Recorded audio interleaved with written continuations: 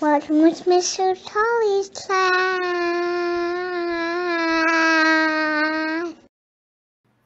Hey there, this is Ian, and I'm going to show you how you can use filters within PowerTeacher Pro to make navigating report cards simpler. I'm also doing this specifically for Term 1 report cards. I believe that these will also be the filters for Term 2, but I'll confirm that later. So again, these are Term 1 report cards that we're doing in January and going home in February for K-8. The first one we're going to be looking at here is mathematics. So as you see, it says grade 7 math. You won't see the names of the students as I block those off, but you will see all of these different columns. What I want to do is make my life simpler by lowering the column count.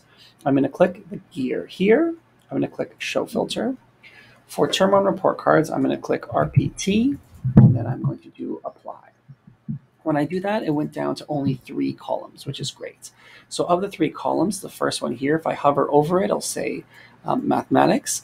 But the one that ends in .m, which I'm highlighting, this is the mark. This is where you're going to put in your mark. Over here, the next column, .flg, is the flag. So that's maybe you'll put in there an English language learner, or they have an IEP. And then finally, the last one here, .c, is for comments. So this is where the comment is going to go. And I'm going to put that in there. So we have marks, we have flag, and we have the comments. And the filter I use to highlight just those 3 is RPT.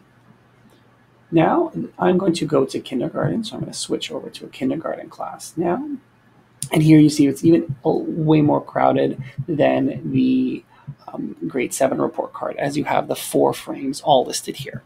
So for this, there's 4 different filters to use. I'm going to use BC for belonging and contributing. I'm then going to click apply. That's going to bring you to 2 columns. One is for the column, so comment, sorry, it says comment there.